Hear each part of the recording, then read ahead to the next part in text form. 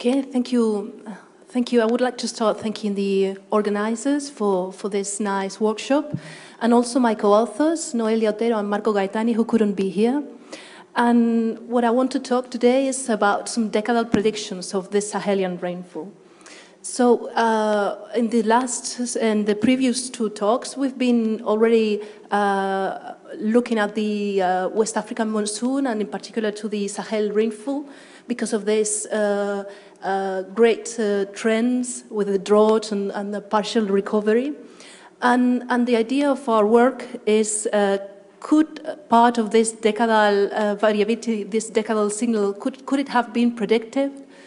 So there have been already several works. I put here just an example, but there have already been at least, I think, 3 at least, or 4 works looking at decadal predictions of the Sahelian rainfall.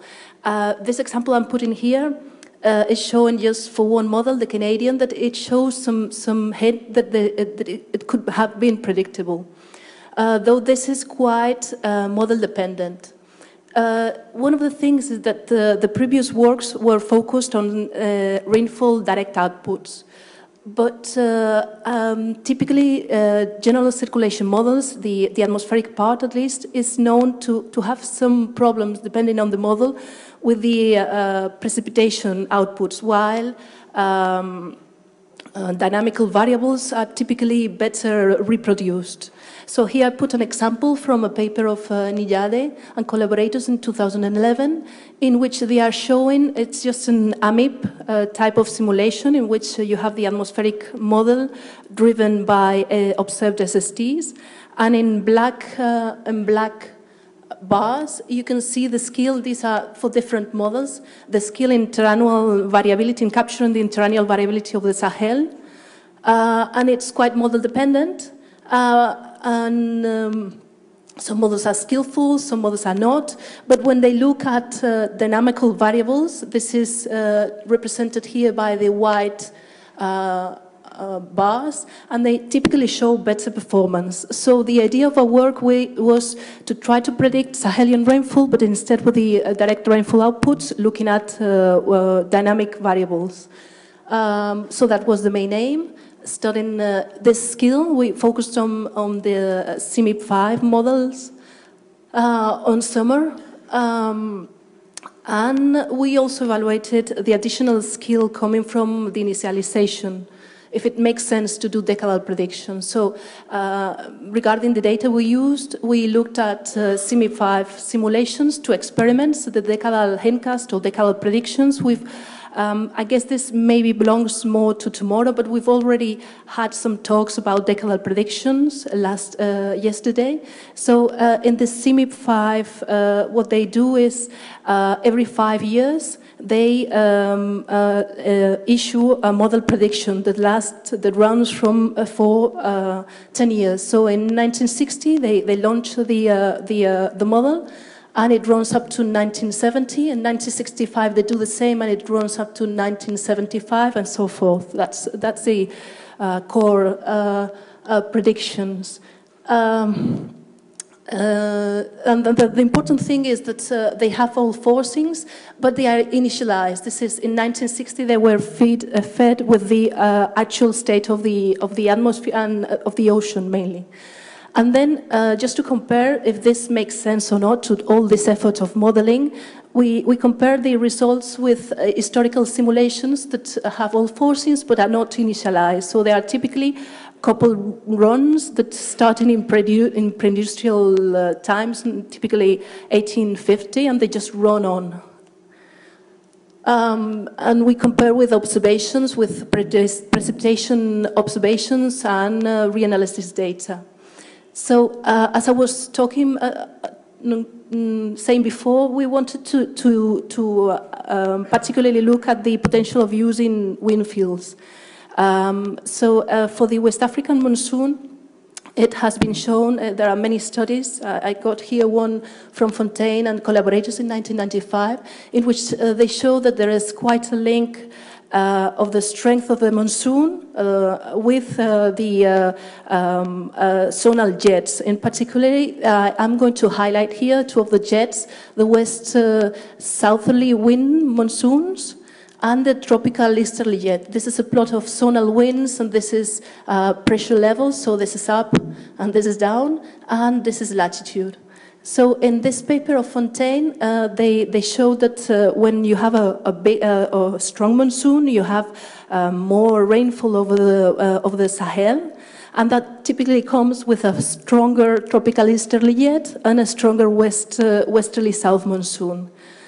So they define an index which is called West African Monsoon Index, WAMI, and it's the modulus at low levels minus the zonal wind at high levels. And this definition is independent from rainfall, but it's quite related to rainfall.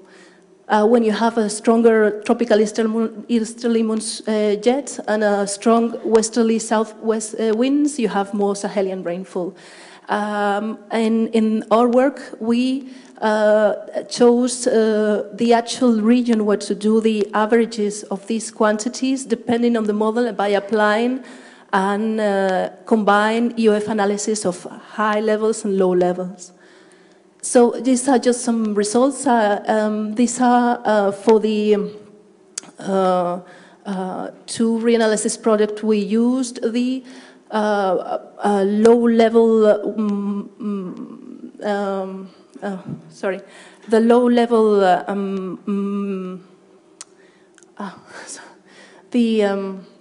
the modulus of the wind, sorry, the modulus of the winds had low levels from ERA and NCEPT that go with the first combined EOF pattern.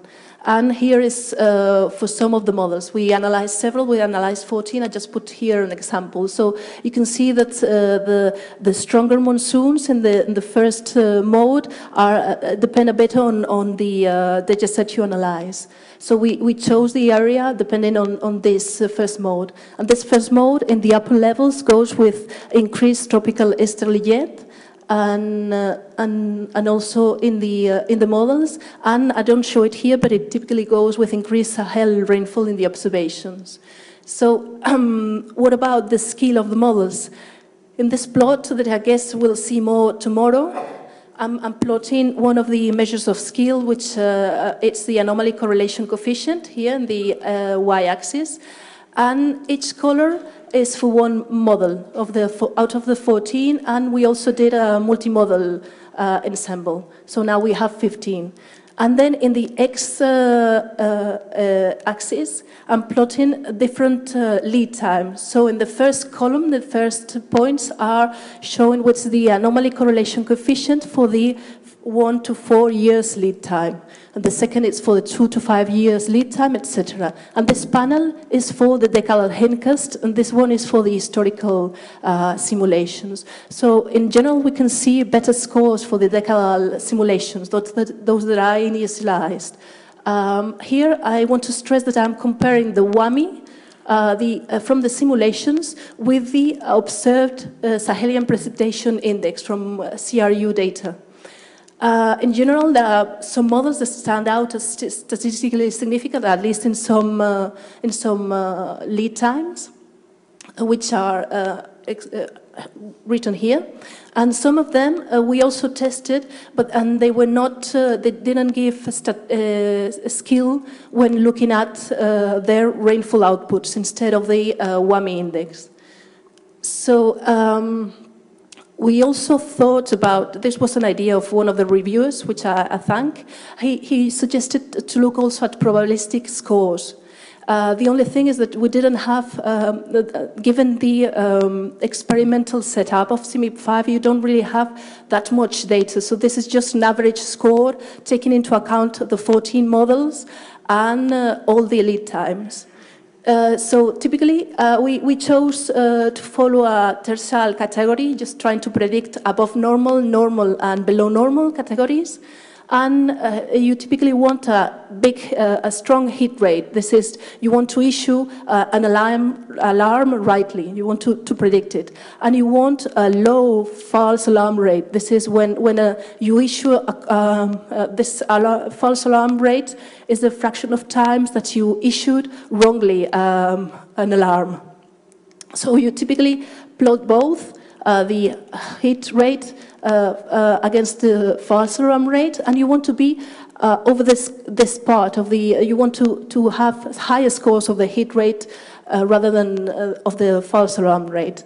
So this is typically built for different thresholds of probability, and then you have your ROC curve. So we can see for the decadal that you typically, for the above and below categories, you are above the diagonal, so you are having quite some skill. You can also measure this as twice the area underneath the curves, between the curves and the diagonal. And if you do this, you have these scores here. We see the same information, but I can also show for the historical ones that you typically have less skill. Yeah. So, sorry, what I showed before was testing our WAMI index against observing rainfall. But we also thought of testing our WAMI index against the WAMI in observation. So we thought of using the NCEP and ERA 40 reanalysis. So when you do the same scores that I showed before, but with NCEP, you typically find a decrease of skill. But when you do it with ERA 40, there is a complete loss of skill. So we looked a bit into it. Why would we have this loss of skill? What's happening here? And to make a long story short, the main problem was coming from the modulus at low levels. So here I'm plotting in time the anomalies, the standardized anomalies of rainfall from CRU data, which is in black.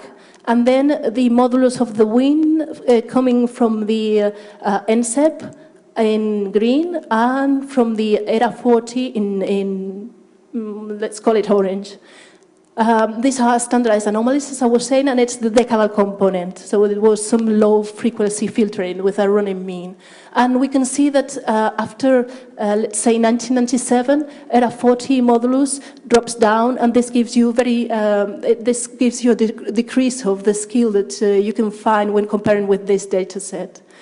And last, we were thinking of what are the perspectives, because we have these decadal predictions. So what is expectable from these in the near future?